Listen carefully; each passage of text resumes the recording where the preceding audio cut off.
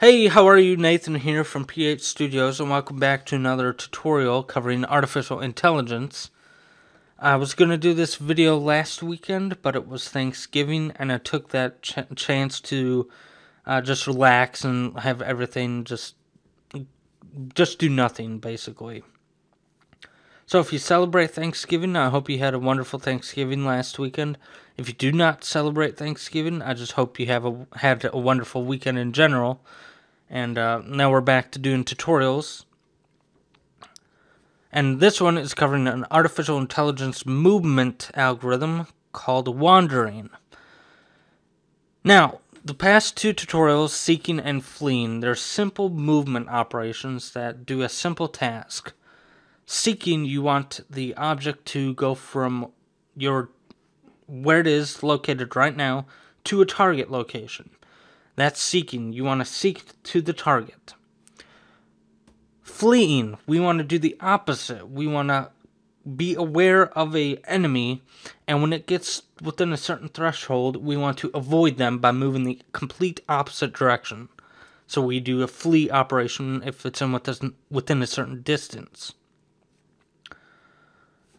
Wandering is similar but quite different. Well, wandering, we are basically throwing a game object into a world and say, move around the world, don't hit any obstacles or go outside of the world and just explore. That's all we want you to do, is wander around the empty space and learn about the environment. The last part we'll actually cover in a later tutorial, because that gets into more complicated Bayesian networks, and just learning the environment can be a very complex task to deal with. So all this tutorial will do, and all the previous tutorials, we just do a simple algorithm. And what the algorithm is going to do is it's going to have the object, the player object, move around in the game world, but it will not allow it to pass through the sides of the screen. Now, that might sound boring, and we've done that in the past with many other videos. If you've watched my videos in the past, I've done that many times before, so it can be a little boring with just that.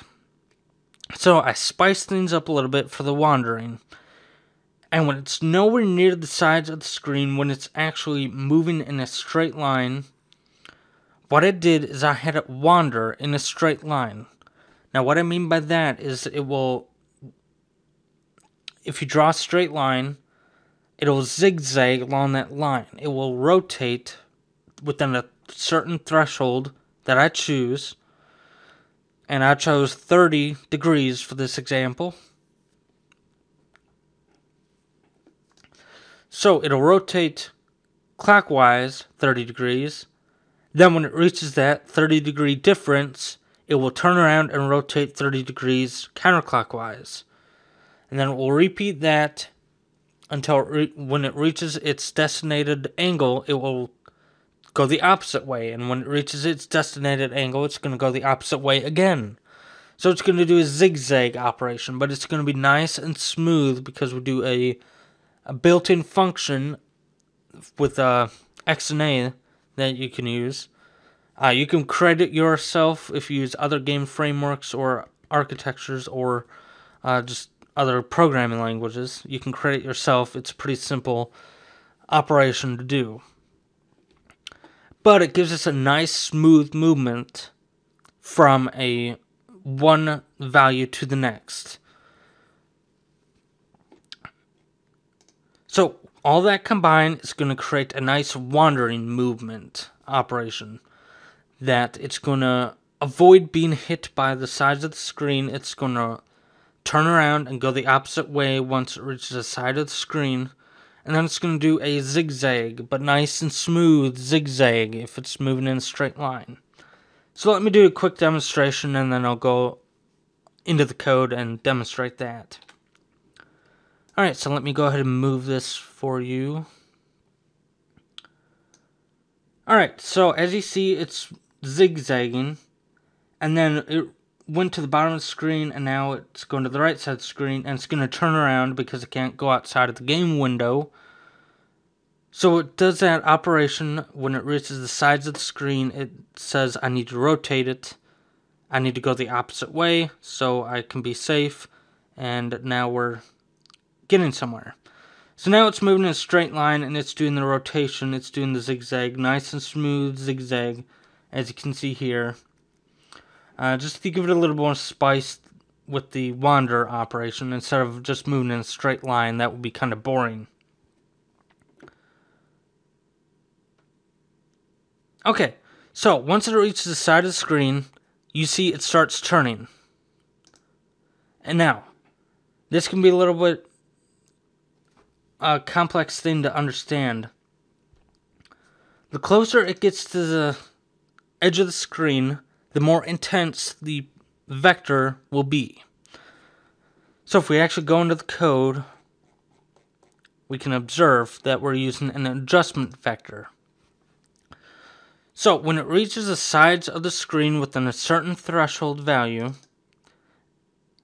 the player needs to be adjusted using the adjustment vector. Now the closer it gets to that edge of the screen, the more intense the adjustment vector will be. Now if it's above a certain threshold, you will not get any adjustment vector because you're outside in the middle of the screen, so you're safe, you don't need to be adjusted. But as you get closer and closer to the edge of the screen and you're within that threshold, the adjustment vector will become more intense because you need to be pushed away from that side of the screen. So that's what this is doing. Okay, for example, I set the threshold at 20 pixels. Now, with DirectX and XNA, the left side of the screen is at pixel 0. So let's use that as a demonstration. Now, when the player.rectangle, we're using a bounding rectangle, we have our texture, the space shooter texture, that little spaceship here. That texture has a bounding rectangle around it. So if the left side of that bounding rectangle is less than the threshold, so if the left side of the game window, if it's within 20 pixels of the left side of the game window, we need to calculate the adjustment vector. Now we calculate it based on the difference between the threshold and the left side of that bounding rectangle. Now what this means is the closer it gets to the very edge of the game window, either side, the top, bottom, left, or right, the closer it gets to the very edge, the more intense the distance will be. So we'll do the same thing with the right side, but we need to calculate the right side of the game window, which is the viewport.width, minus the threshold. Then we need to subtract the rectangle.right, the right side of the bounding rectangle. Then we'll get a distance value, and then we set the adjustment vector to that.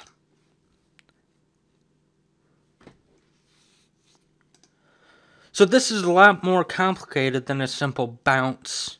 I reached the top of the game window, now I need to bounce and go down. So this is a lot more complicated than a simple bounce operation that we've been dealing with in the past. Because what we want to do here is we want it to do a smooth transition. If you actually watch the game, you'll see a smooth transition. It'll rotate it. It will do a smooth transition to the opposite direction. You see it rotate. It does a smooth rotation, and it goes down. So that's what we were getting at here, is a smooth way to do this operation and also be very simple.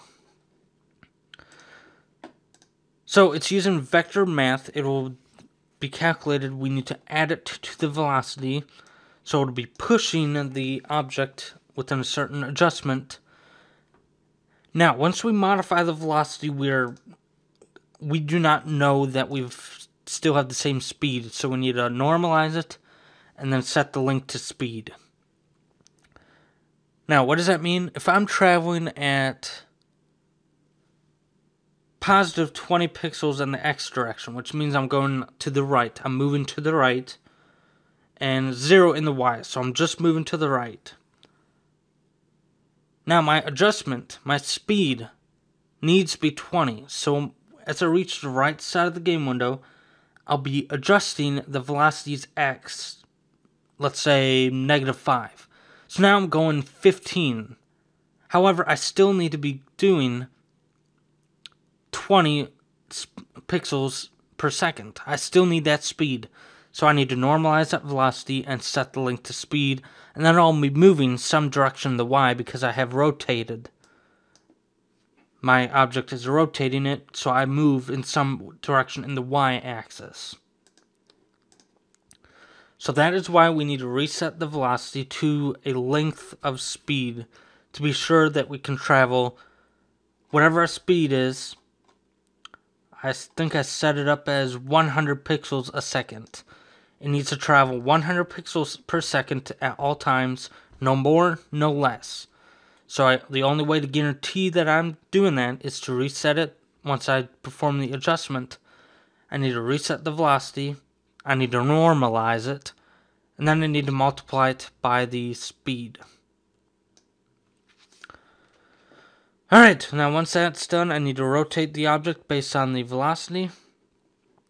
I need to change the delta angle, and then set the next angle so I can do the zigzag operation. And the zigzag operation is actually being done here. We do a linear interpolation from the player rotation to the next angle, and this is basically handling the speed. Now, if I do 0.1, you can see that it's actually faster. You can see the zigzag is actually faster. So, if I decrease that, the speed becomes slower. So the linear interpolation calculates, it moves it from the player rotation to the next angle, and we provide a amount here. The higher this value is, the quicker it will reach that next angle, that second value. This is between 0 and 1. Alright. So that's it for this video. I hope you enjoyed it, and I hope you understood a lot of it. Now we're getting into the more complex things here.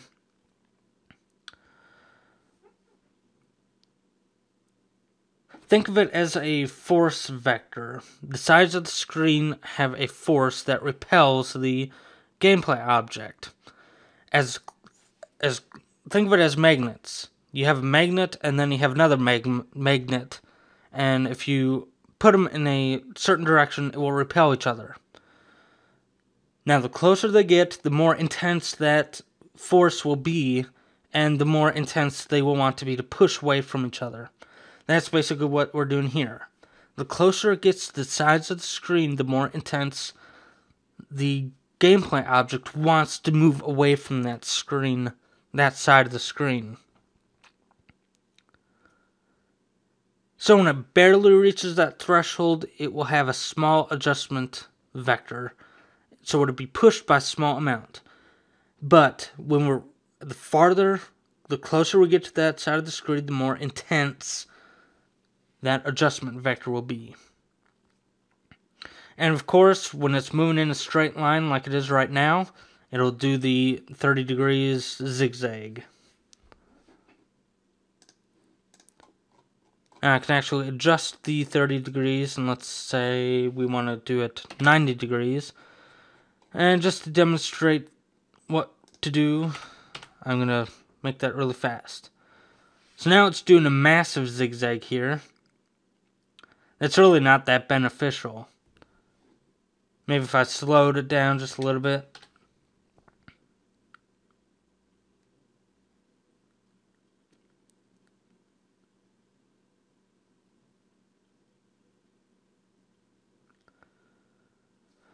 So there you go. This was Wandering, and I hope you enjoyed it.